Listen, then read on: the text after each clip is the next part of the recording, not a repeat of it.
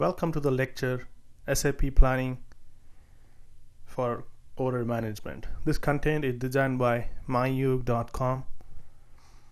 If you're taking this class from a reputed site, you should be able to message back or get back to us if you have any questions.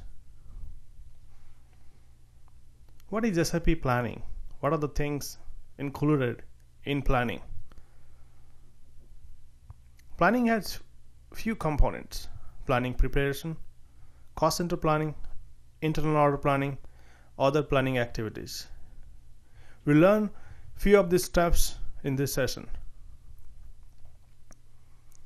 Planning preparation. This process enables you to prepare a planning session. For personal cost planning, the management usually provides guidelines for coming cost planning review once a year. As personal cost planner, you implement these specifications in the system in planning contexts and planning scenarios. So what happens, like each and every company, they have their own standards and methods of planning. For example, how much extra hours of factory workers needed for this year or for this period, or how much bonuses we owe or we anticipate employees will earn in this particular year.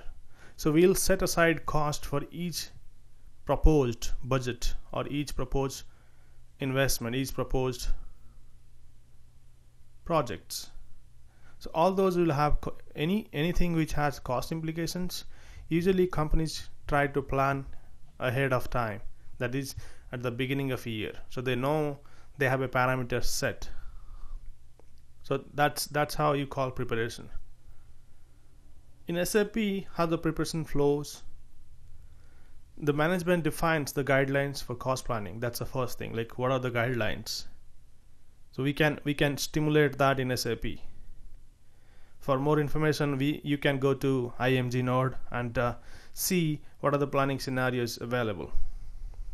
We can define which additional and dependent cost items the system is to create for each planning context.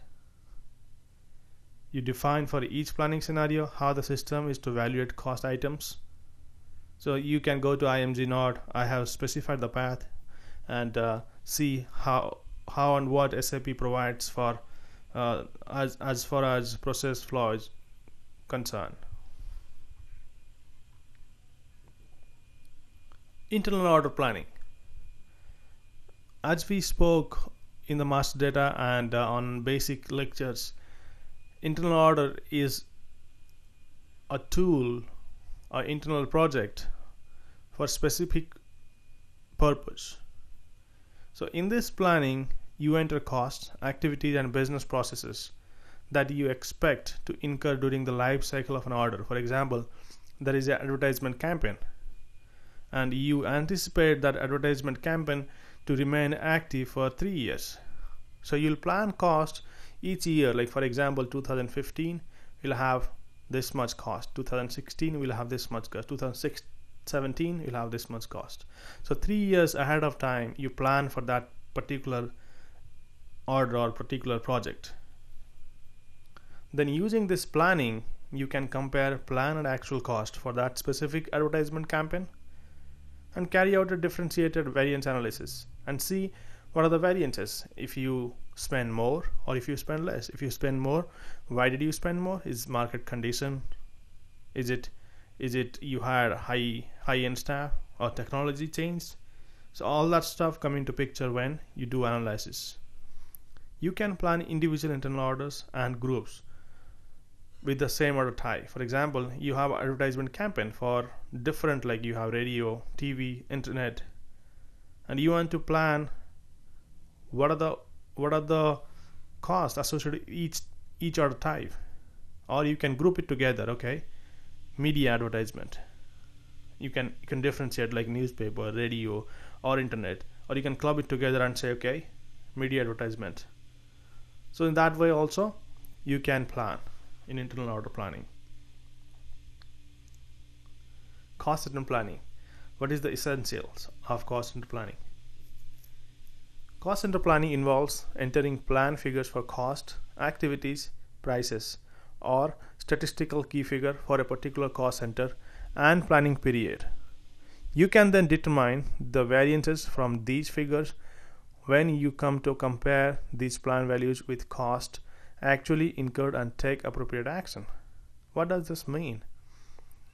Each cost center will have their individual planning. For example, a cost center you created for an engineering department, you wanted to know how much cost we plan at the beginning of the year, how much actually they spend, what are the activities they performed, and what are the revenues they generated.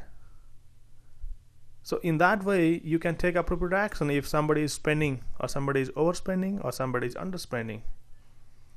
Cost center planning forms part of overall business planning process and prerequisite for product costing,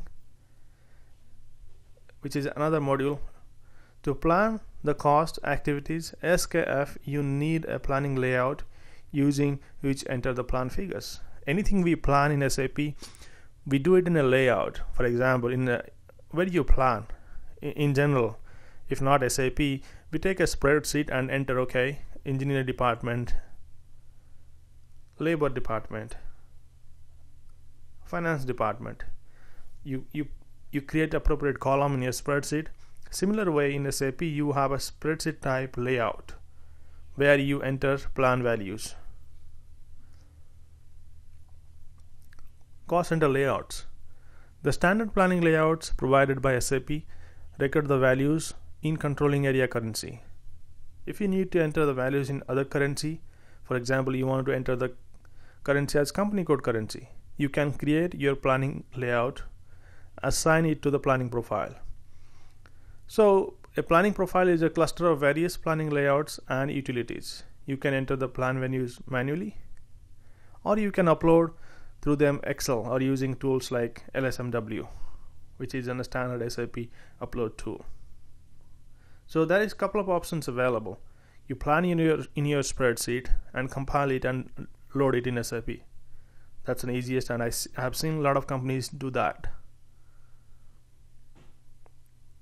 Cost center planning.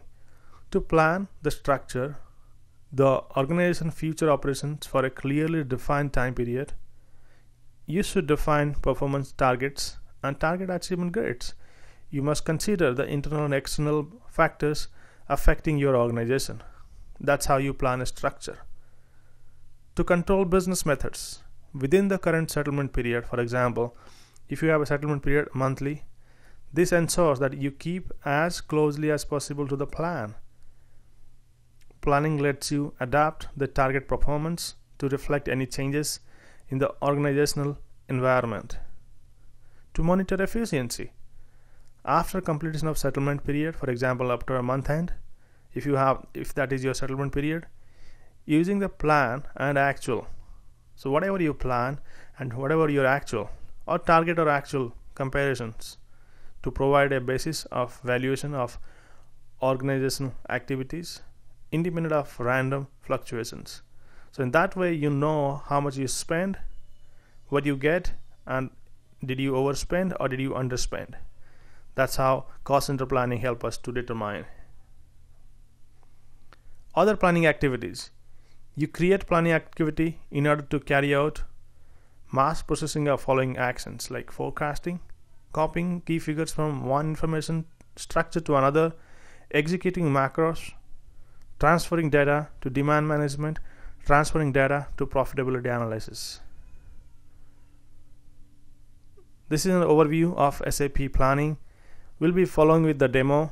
We'll be looking for a few things in demo, how it works.